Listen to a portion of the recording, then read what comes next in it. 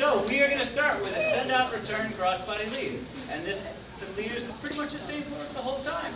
We do an N1, leader's always doing a side break, follower's doing a back break. Send out, N1, bring her back into our arms, and then a crossbody lead.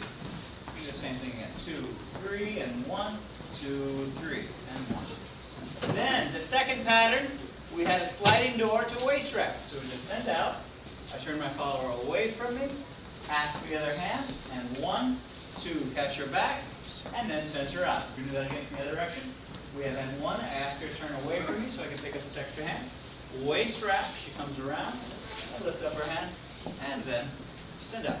Again, we come into closed position, and this time, on the crossbody lead, the leader's going to take her left hand across to the follower's shoulder, and once she turns, and bring her right hand behind her back. And she's going to make an L. There we go. Awesome. So followers are always going to go to here, and then on the way out, you will turn towards your partner and hug them.